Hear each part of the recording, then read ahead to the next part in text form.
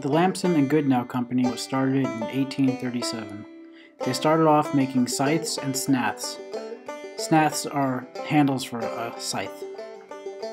The owners hired skilled craftsmen from England and Germany to prove that high-quality knives could be produced here in America. In 1865, after the U.S. Civil War, the Lamson and Goodnow company became one of the largest cutlery companies in the U.S.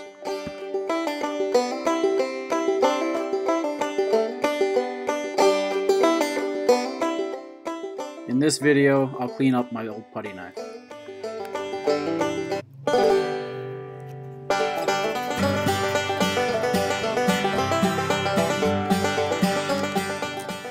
After using my scraper to get that gunk off the blade, I used my fine wire wheel to just further clean it down a little bit. Then I took it to the grinding wheel and just flattened it out and put a little bit of an edge in there. I don't need it to be too sharp. Then I grabbed some 80 grit sandpaper and started sanding down and smoothing it out.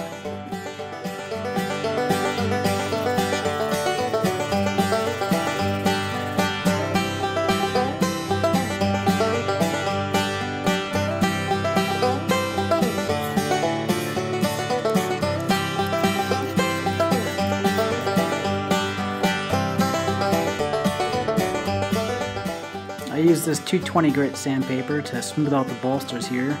I think it's made out of aluminum, this material, but I wish you guys could feel how smooth they came out.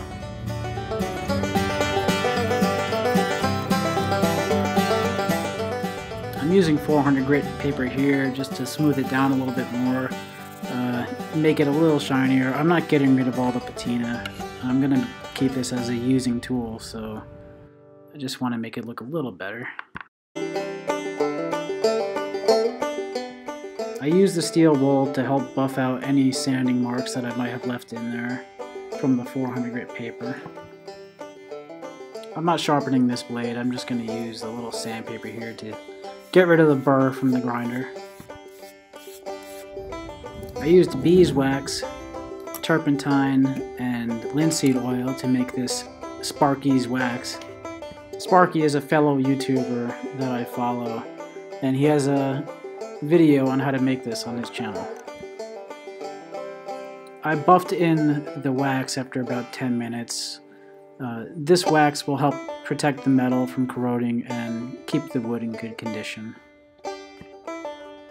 This is definitely one of my favorite tool stamp logos.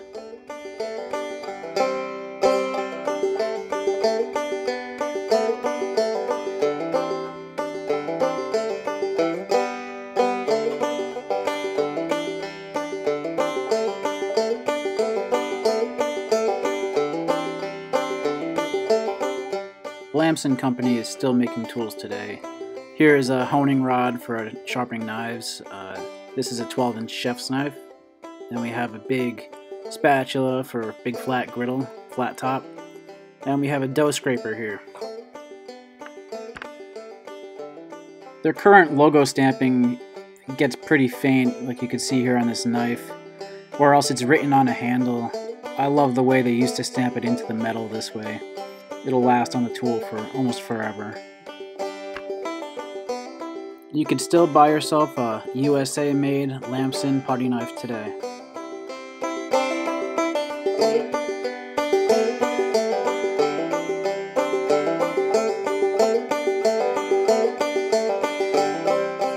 I like the way this knife came out.